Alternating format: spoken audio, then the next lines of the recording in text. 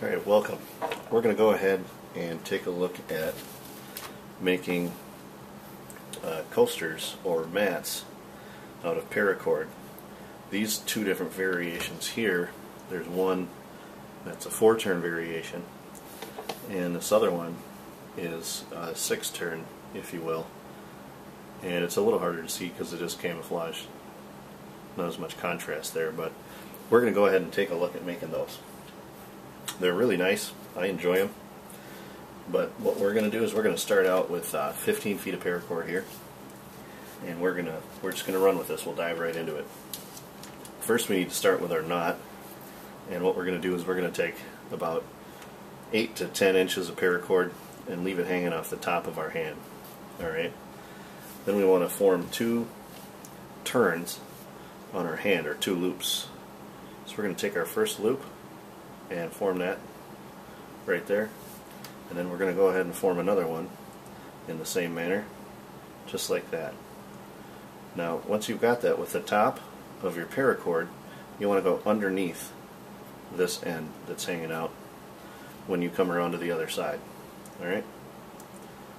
Now you want to take your long end and just lay that over your right hand loop.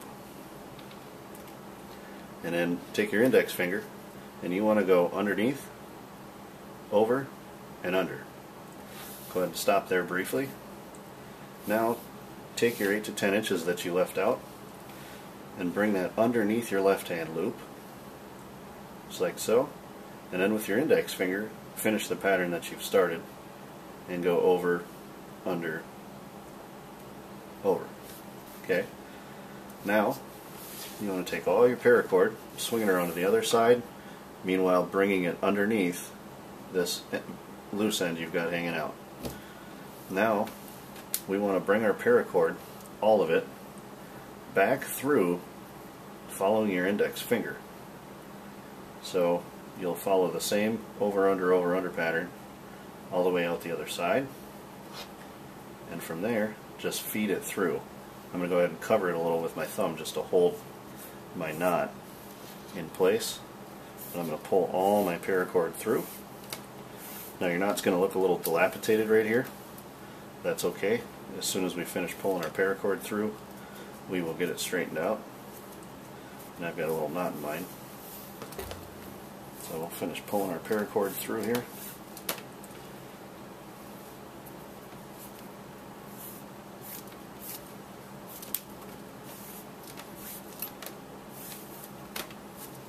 Alright, I've got all my paracord through.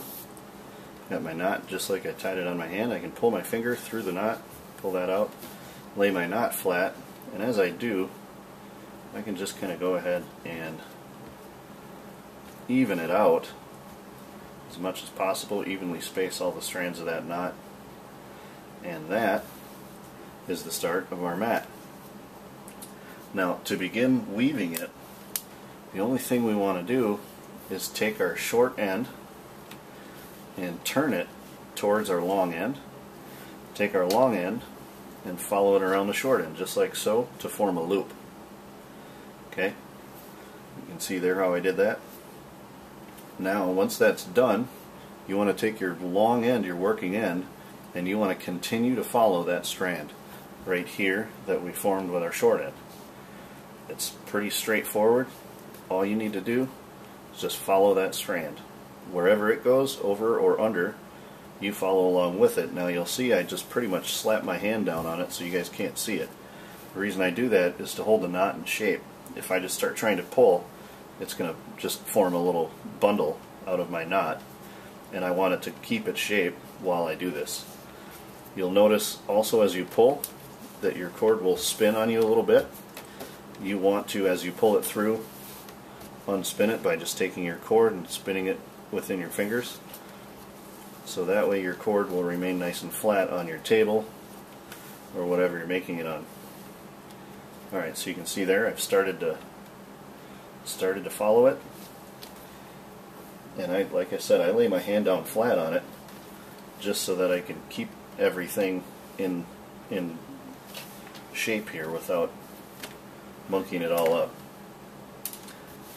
as you go, you will obviously lose length off your working end here, which is to be expected. And you just want to keep on following the thread that you're following. And it's going to take you a little bit of time to form a few loops around, and that's quite alright. I think it's part of the reason I like these mats, is they do take a little bit of time, they take a little bit of effort. They're certainly not what I would consider difficult. They're just a little bit time consuming, which, like I said, I kind of like that.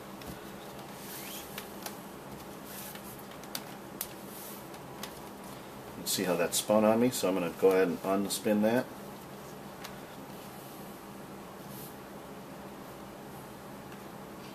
Periodically I throw my cord off the end of my table just so that it can unravel itself. Continue following your strand.